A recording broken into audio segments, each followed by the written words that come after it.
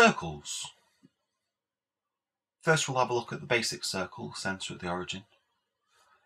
We know about circles that from the centre to the edge is the same all the way around. It's called the radius, we'll call it r. Now that coordinate on the circle can be defined as x across and y up. So we can draw ourselves a little triangle in with r as the hypotenuse, x and y as the two sides. Pythagoras tells us very simply that x squared plus y squared equals r squared.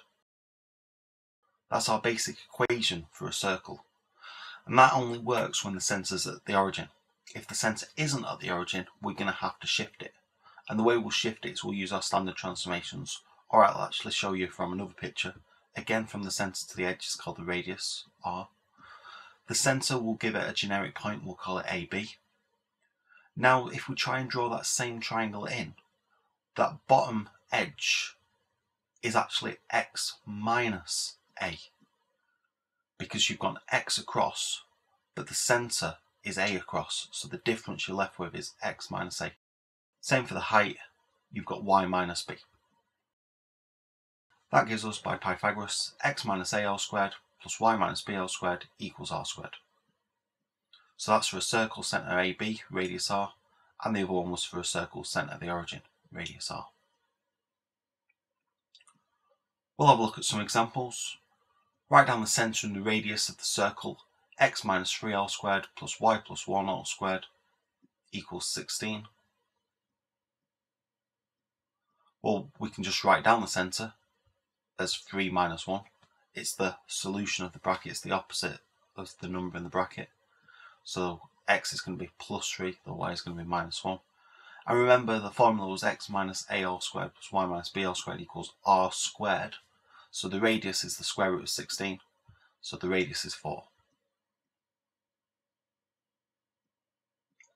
Another example, find the centre and the radius of the circle x squared plus y squared minus 10x plus 12y minus 3 equals 0. Well, this isn't in our standard circle form, so we're going to have to put it into circle form. And the way we put it into that standard circle form is a technique called completing the square. To make it easier to see, what I'll do is I'll group my x's together and I'll group my y's together. So the x is in blue, x squared minus 10x, the y is in green, plus y squared plus 12y, and then I'll move the other numbers to the other side, equals 3. Completing the square on this, I halve the coefficient of the x, so I get x minus 5 all squared, and then I have to take away that 5 squared, so I take away 25. Same for the y's, y plus half of the 12, so it's y plus 6 all squared, minus the 6 squared, so that's minus 36, and that still equals 3. I'm almost there. I need to put it into circle form, so I'm going to move the 25 and move the 36 across. X minus 5 all squared plus y plus 6 all squared equals 64. Find the centre and the radius of this. Well, the centre is just going to be 5 minus 6, and the radius is going to be 8.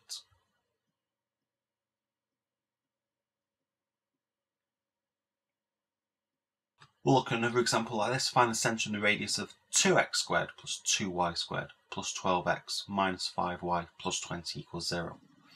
Well, then 2's in front of the x squared and the y squared, they're going to cause us a problem. Because the standard form doesn't have the 2's in it. The standard form moves everything to the other side. Just on an aside, if the numbers were different, it wouldn't be a circle. So what we're going to do is we're going to divide through by 2. That gives us x squared plus y squared plus 6x minus 5 over 2y plus 10 equals 0. Doesn't look as pretty, but it's going to be easier for us to deal with. Again, dealing with the x's, I get x plus half the 6, so I get x plus 3 all squared minus the 9. Dealing with the y's, I get y minus 5 over 4 all squared. Then take away that 5 over 4 squared, which is going to be 25 over 16. Plus on the 10 equals 0.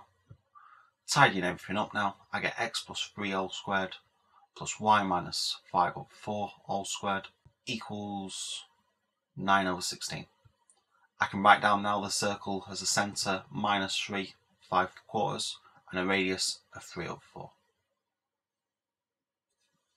Another kind of circle question we can get.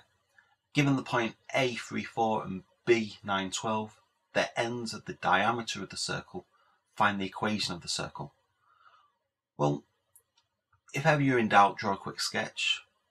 What we can work out is that because it's the diameter, the midpoint of that is going to be the centre of the circle.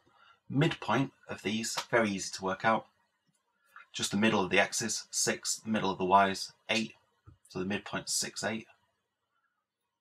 We want the length of the radius. So what we're going to do is we're going to go from the 6, 8 up to the 9, 12, or from the 6, 8 down to the 3, 4. It doesn't really matter how you do it. I'm going to look at 3, 4 and go up to that midpoint of 6, 8. In my x, I've gone up 3, so I get 3 squared. In my y, I've gone up 4, so I get 4 squared. So the length of the radius is square root of 3 squared plus 4 squared equals 5. So I can write down the equation of the circle just by using these numbers. I get x minus 6 all squared plus y minus 8 all squared equals 25. Thank you.